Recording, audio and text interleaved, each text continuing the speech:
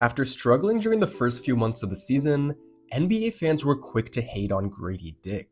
Up until mid-January, Gradey was averaging just 3 points on terrible efficiency, making him an inconsistent part of the rotation. Even when he got sent down to the G League, he struggled with his shooting against weaker competition. Considering there were several players taken after Gradey that were making an impact as rookies, some people thought that the Raptors had made a mistake by drafting him. However, in Toronto's last 14 games before the All-Star break, Gradey turned things around and looked much better. With the team committing to a youth movement, Gradey will continue to receive more opportunities, and I expect him to take advantage of them. In today's video, I'm going to explain how Gradey Dick turned his season around, and why Raptors fans should be excited about his potential. Before we get into it, make sure to leave a like on this video and subscribe. I'm trying to hit 1,000 subscribers by the end of the season, and your support goes a long way. With all of that being said, let's get into the video. Ahead of the draft, teams were interested in Gradey Dick's shooting ability. In his 1 year at Kansas, Gradey shot 40% from 3 on nearly 6 attempts per game. On top of that, scouts felt that his 6'8" frame gave him more potential. He was projected to go in the lottery, and sure enough, the Raptors took him 13th overall. With Scottie Barnes being the future of the franchise, it made sense to draft a young three-point specialist to complement him. Unfortunately, Gradey's shot was not falling over the first few months of the season. As I highlighted, he was shooting just 28% from the field and 23% from 3 until mid-January, and that concerned some people. Those struggles continued in the G League, as in 11 appearances he averaged 14.8 points on poor efficiency. While Toronto drafted Gradey with the idea that he was more than just an outside shooter, that was by far his biggest strength. Without the threat of a three-point shot, it was hard for the Raptors to justify playing him. With that being said, there was a narrative starting to circulate that Gradey was the wrong pick, but to me that was unfair. Gradey just turned 20 years old this past November, so he was going to need time to develop. A lot of people pointed to the fact that Jordan Hawkins was selected directly after Gradey, and he was shooting the ball very well right out of the gates. While Hawkins did start his career strong, it's important to realize that not every player develops at the same rate. As a shooter, it can be a difficult transition into the NBA because the game is so much faster. In the NBA, an open shot isn't necessarily open because defenders have the size, speed, and length to close out on you in the blink of an eye. On top of that, defensive schemes are different in the NBA than they are in college. In interviews, Gradey also mentioned that the distance of the NBA three-point line was an adjustment for him, and he needed to put the reps in to feel comfortable on those shots. These things take time to get used to, and they become harder when you have a reputation as a shooter.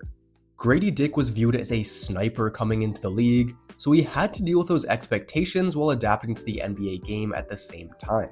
This makes the weight of each shot so much greater, because the more shots you miss, the more people you'll have calling you a disappointment, like many were quick to do. You might be saying it's reasonable that he struggled in the NBA, but at the very least, a lottery pick should be able to find success in the G League.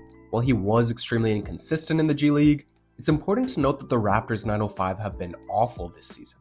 They have one of the worst records in the G League, and across all competitions, they've had 17 double-digit losses. A losing environment like this can be tough for anyone to succeed in, especially a young rookie trying to find their way in the NBA.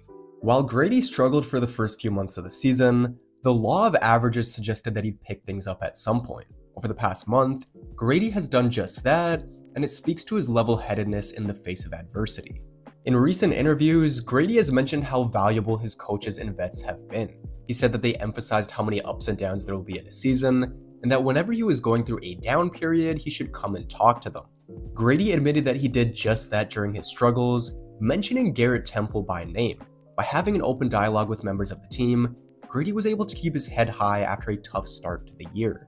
This speaks to Gradey's maturity because many young people view vulnerability as a sign of weakness. His willingness to be open is a good trait to have, and I'm confident he'll keep using it to his benefit going forward. The difference between Gradey's play at the start of the season compared to now is night and day, and if you look at his stats, there's one thing that immediately jumps out.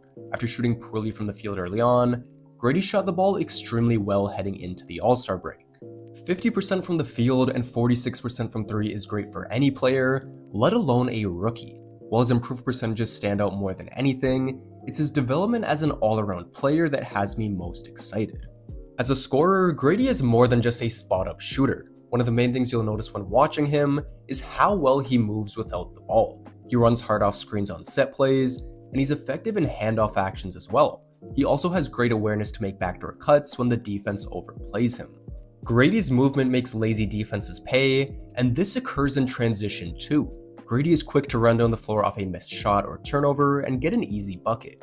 On this play, Herb Jones tries to signal to his teammates that Gradey needs to be picked up, but no one pays attention and it results in an open three.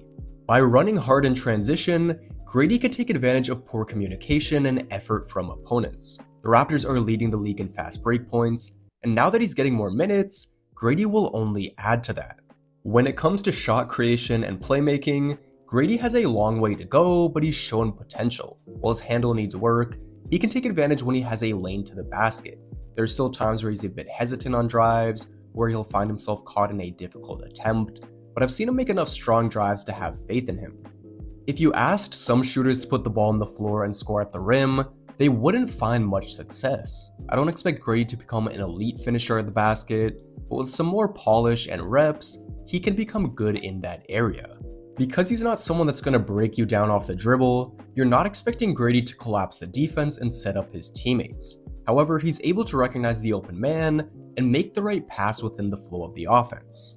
Even though most of his assists come off simple passes, he's shown the ability to make some higher degree of difficulty passes in tight windows. If he can improve his handle and become more dangerous off the bounce, he could be a reliable passer. On the defensive end, this is where Gradey struggles the most. On this play, he switches onto Saddiq Bey, but Bey is able to easily overpower him and get the and one. Right here, he's matched up against Brunson on the perimeter, but he allows Brunson to attack his top foot, and he doesn't have the lateral quickness to recover. Even though there's room for improvement, I like the effort he plays with. Against the Clippers, Gradey hustles to switch on to Tice, and when the three goes up, he boxes out the bigger man and grabs the rebound. He has good instincts as well, and he's able to deflect passes and force turnovers, which leads to transition opportunities for his team. In college, he averaged 1.4 steals per game, and as a rookie, he's averaging 1.2 steals per 36 minutes. His effort and hustle are impressive, but what I like most about Gradey is his willingness to sacrifice for the team. On the year, Gradey has taken 5 charges, which may not sound like a lot, but considering he's played just 34 games, many of which being short spurts in garbage time, that number sounds a lot better. He actively tries to take charges each game, and I expect him to be one of the league leaders in that category for many years. While I don't think he'll ever be a great individual defender, Gradey has shown that he can be an impactful team defender, and that's all you need from him. As you can see, Gradey Dick is more than just a shooter. Obviously that is his calling card, but he's shown flashes as a finisher, playmaker, and team defender that have me excited about his future. He's a different player than he was at the start of the season, and with the trades Toronto has made, there's been more opportunities for him to show that.